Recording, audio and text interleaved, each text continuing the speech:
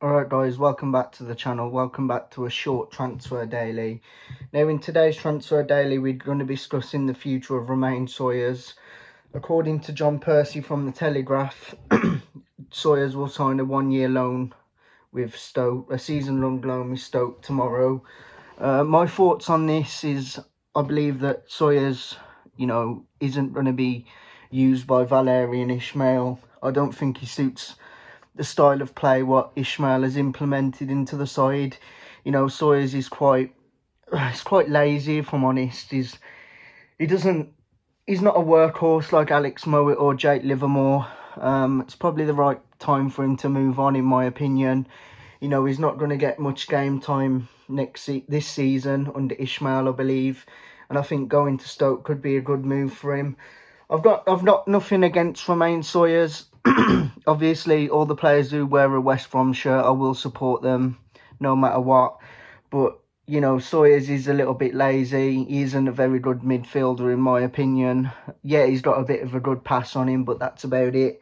Like I say, he doesn't really suit Ismaël's style of play. So I can understand why Ismaël would want to ship him out on loan. I'm not sure if there's an obligation to buy or an option to buy within this deal. All I know is that it's a season-long loan and he will sign for Stoke City tomorrow. Like I say, not too bothered really. I think this could open the door for us signing another central midfielder as well, which is a good thing because I do believe that we need a striker. I do believe that we need a central midfielder, but we'll see what happens with the window. And obviously, the next bit of news is Sam Johnston. We're all waiting for him to sign a new contract. Now, it seems like it's only going to be a matter of time before he does sign a new deal, which I'm really, really delighted about, really. You can't really argue with Sam Johnston's commitment to the club.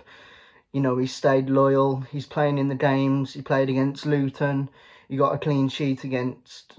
He got a clean sheet against... Who did we play yesterday? I've completely forgot.